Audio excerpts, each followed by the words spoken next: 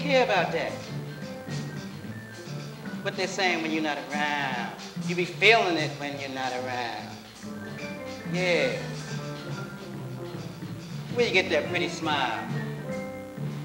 Where you get them muscles? Yeah. Where you get that propensity for math and science? Where you get that cute walk? Yeah. Come from your mama. Come from your daddy. Where they get it? From their mama and their daddy. Yeah. Back and back and back. All the way to the first person. Yeah. You got all of that in you. Bet you didn't know that, did you? Yeah. When you be feeling isolated and alone, can't deal with your problems,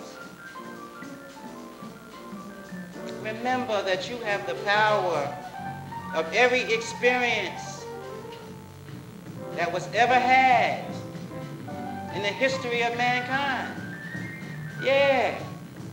You're the link to all of that. You are the culmination of all of that. Yeah. You. Little you. So what's that called? That's called your ancestral heritage. And it's a very tangible thing. It's you. Ask yourself why you are who you are. And that ain't all either. That's only half of it. You are also a part of everything that ever will happen. Oh yeah. So how does that happen? That happens because of your legacy. Yes. Your legacy links you to all that will happen in the future. Your ancestry links you to your past, and your legacy links you to your future. Okay, here's the next dynamic principle in the universe. Balance. Equilibrium. So you have the power to balance that heritage. You have the power to balance that legacy and to gain strength from it. Gain strength to do what? To understand what is happening in the universe. To understand why you feel so powerless. To understand that you are being manipulated. How? Mind, body, and spirit. How are you manipulated, mind, body, and spirit? The mind is the law profession. The body is the medical profession. And the spirit is the entertainment profession. Oh yes, and that includes religion. Yes. So how are you manipulated?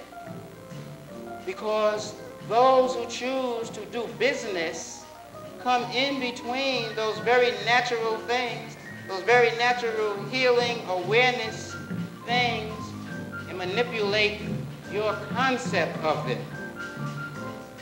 With concepts that are confused, you are powerless to make sound decisions. So I say, get back on the 360 degrees, which is the beginning and the end, because it belongs to you.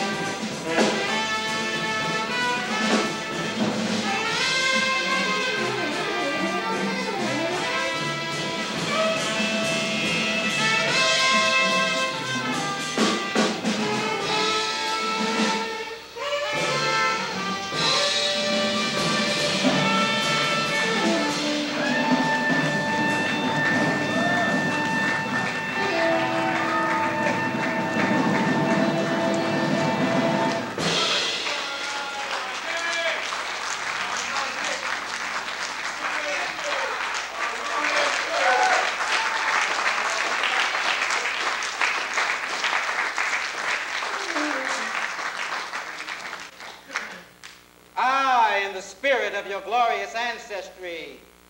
For millenniums I was clothed in regal headdress and flowing robes, in times when all were kings and queens. In other times I knew no clothes, but elegance and style were my adornment. In the diaspora, when I was clothed by those who knew not the needs of my soul, thrust upon me a rhythm that was alien to the kindred spirit that lived within our collective being. But in the design of all creation, a rebirth, I am the essence of that total experience, a realization of our collective consciousness, a spirit of style and elegance lives. Thank you.